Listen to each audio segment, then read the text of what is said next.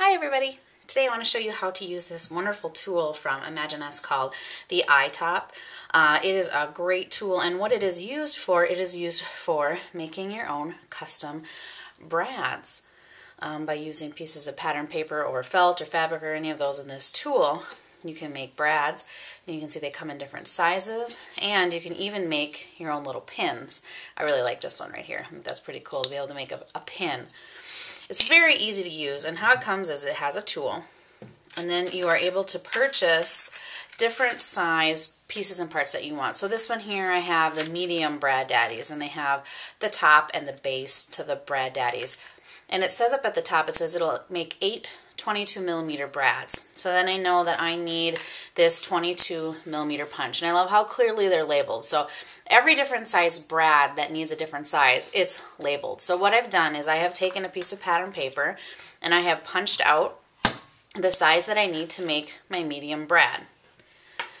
There are a couple different head sizes that come on the tool, and they're very easy to change out. You just unscrew them and move them to the side you need.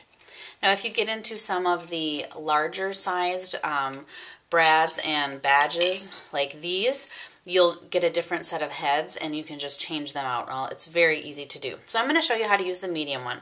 I'm going to start with putting my top piece over, and I'm going to try to hold this so you can see it, this part right here. I'm going to make sure that that's sitting nice and settled. And then I'm going to take my punched out piece of pattern paper and I'm going to set it over the top.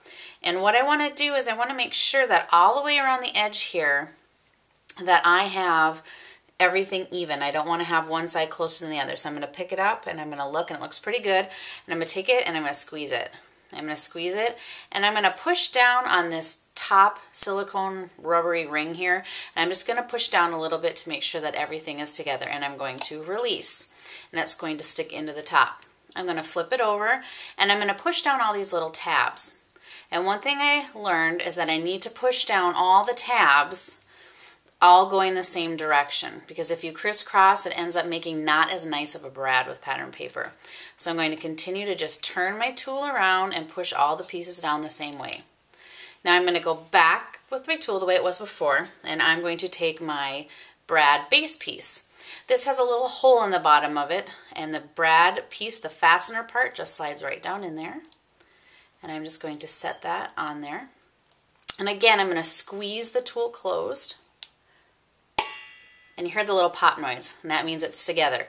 So it's been put together. So I'm going to peel back the rubber on the top, and I'm going to pull out my new, way too cute and perfectly customized brad for my next project.